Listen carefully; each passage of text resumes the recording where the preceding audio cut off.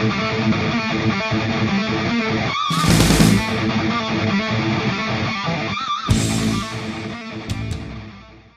seen I believe it was the photon the photon Ricky the Photon actually showed where you can use the old V66 controller, and I thought at first that it didn't work because I had tried it, but yes, it does work, but it's not as accurate though as far as trying to get it to idle up and to take off. For some reason, like it just kind of took off in my room and kind of hit the wall, and I already had to put a new gear on here. You know, it's a good thing that I have a bunch of parts for a Tarantula because I already had stripped out of gear that fast trying to use this controller right here. And I'll be honest with you, the sticks are a little wider on the V66 controller, but not that much wider. I mean, this is actually a pretty nice controller now that it comes with compared to what it used to come with. So we're gonna go ahead and fly it before my camera dies. And something else that's nice about this now is it has an on and off switch.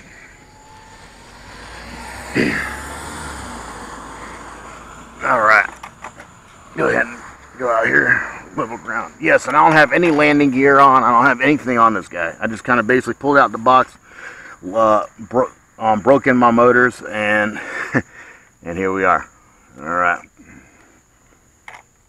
But I will tell you though, one thing, Quadcopter 101 once again kind of gave a false impression of what is the truth and what's not. I'll show you what I mean. Alright, you got 3 rates. Yeah, you got 3 rates, not 4 rates. Someone said you had 4. No, you got 3 rates with the stock controller. Alright. Alright, so we're going to be in 3rd rate. Go ahead and take off. Alright, so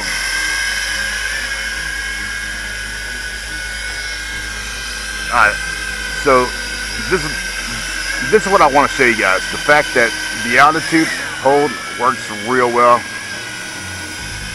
I just put a new motor and a new gear, so I'm going to be kind of easy on it.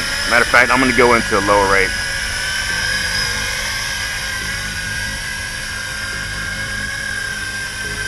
Hardly no wind tonight too, so really shouldn't be blowing.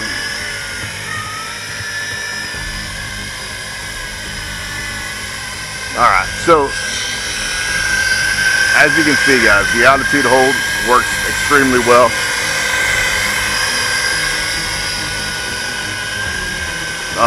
But this, guys, the problem with this, it does the same thing that the 509G does. And the one thing that the Cyma, the new Cymas, the X8 and the X5 with the altitude hold don't do, which I was actually surprised that they don't do it. When you try to come down, this one will kind of fight you a little bit. Kind of hard to get it to come down, and then once you're down, it's kind of hard to get it to go back up. Very similar to the 509G. That's somehow Cyma got around that somehow, because even though their new quads have altitude hold, they fly exactly like they fly like they always did. Okay, where this one doesn't.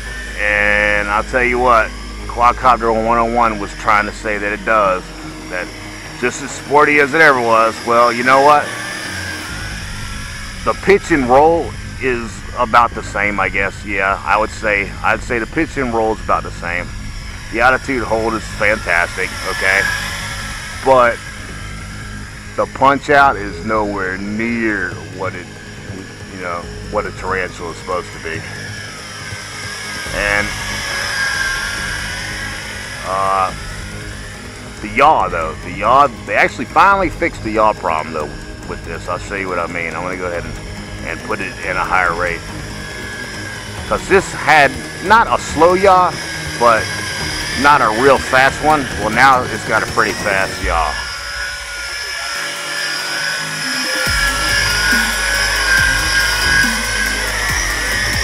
So you can turn around and get out of trouble real easy.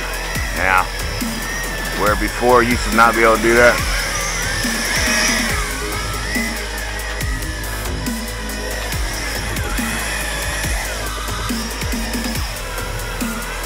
But I'll show you what I mean. I'll try to come down.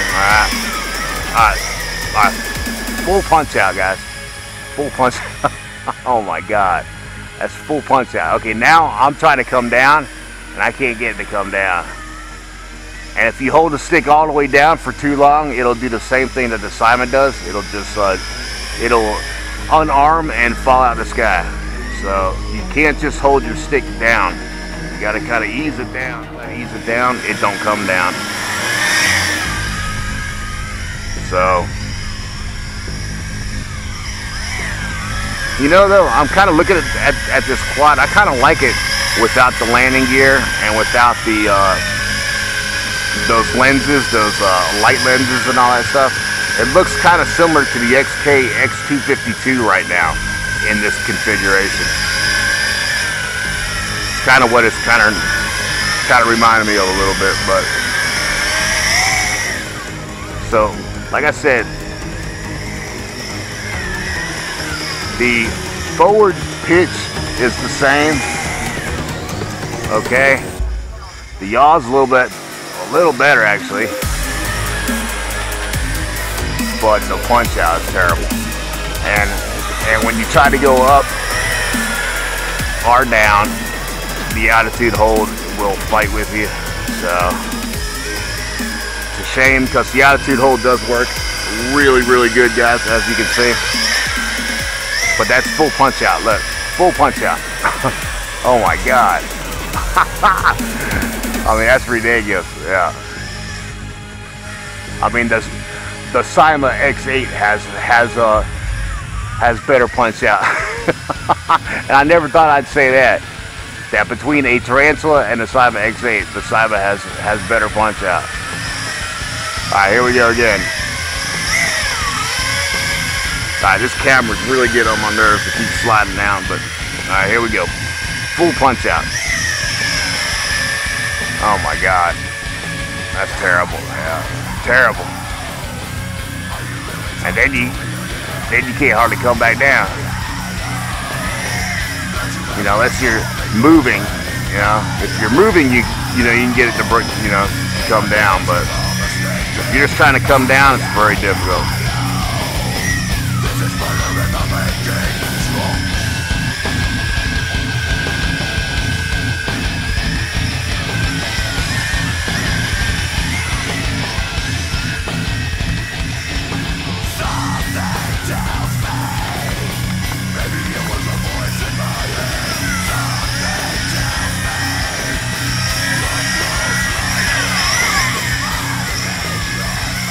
Still has that kind of twitchiness about the Tarantula. It still has that a little bit.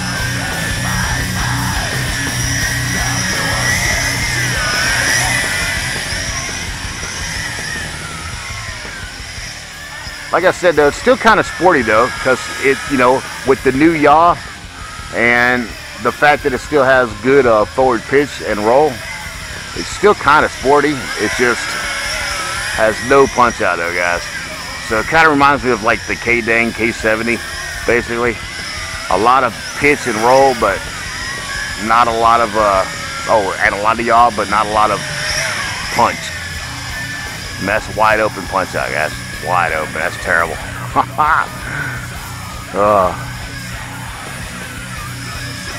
And it's hard to make it come down. You got to keep like moving it to get it to come down. Like I said, this Tarantula would be good for a beginner. I think Ricky the Photon, I think, said he liked this one better than the regular Tarantula. And yeah, maybe, for the guy beginning, starting out, that this would be easier to fly because the altitude hold does work really good. It does hold its altitude really good, guys. I mean, really does, one hand. But For me though, I like my other Tarantula better. I like the ballistic punch out. You know, I like the fact that, you know, I'm about to hit the ground and I want to oomph. You know, I need that boost. Well, this don't have it, guys. This just don't have it. So,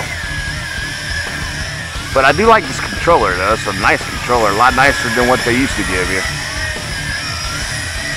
And in this particular configuration, I'm kind of digging it. It kind of looks like the XK-X252.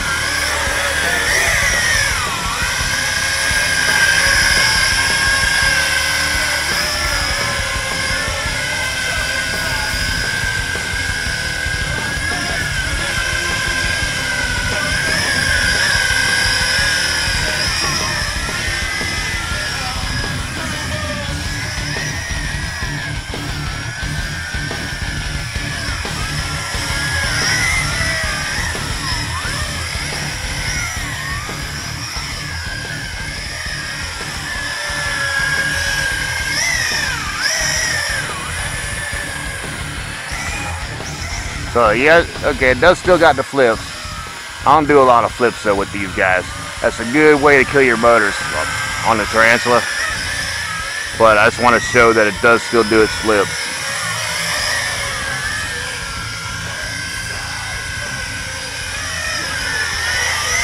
And well, there's some pros and there's some cons with this particular one. I like the color. I like the black color. Really like the way it looks. The altitude holds pretty nice. The controller looks really nice. I like this new style controller. It's really nice. Cons, no punch out.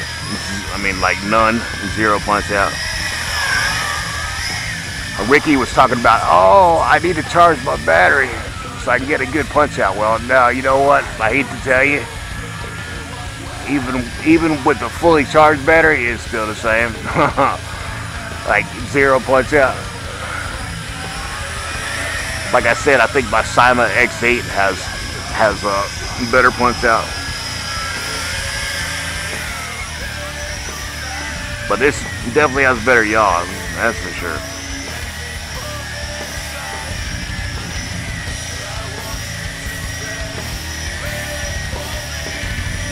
Yeah, I've never seen a Tarantula do funnels like that, guys. No.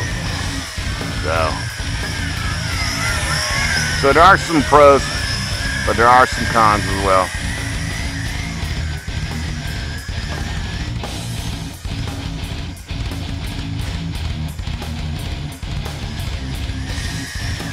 Like right there, the altitude hold made it real easy for me to spin around and find the front and bring it back home.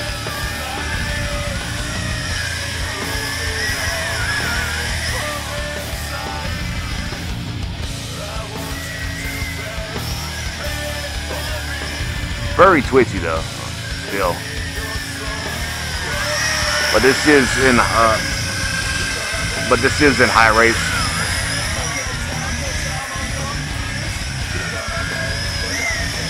Full punch out.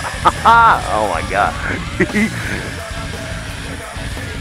I mean, they should have, you know, they should have gave you just a little more punch out than that. Oh my god.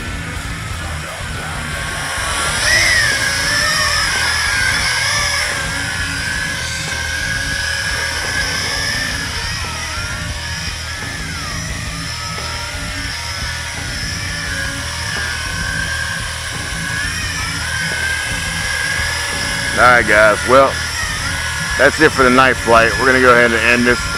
I don't know what the LVC is on this one. So we're going to go ahead and check it though, and I will post that as well.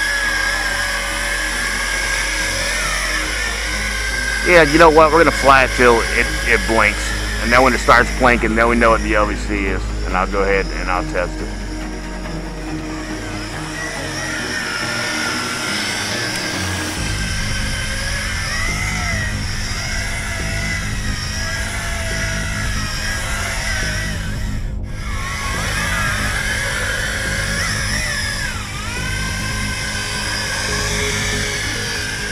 So like I said, the altitude hole though is kind of nice in a way.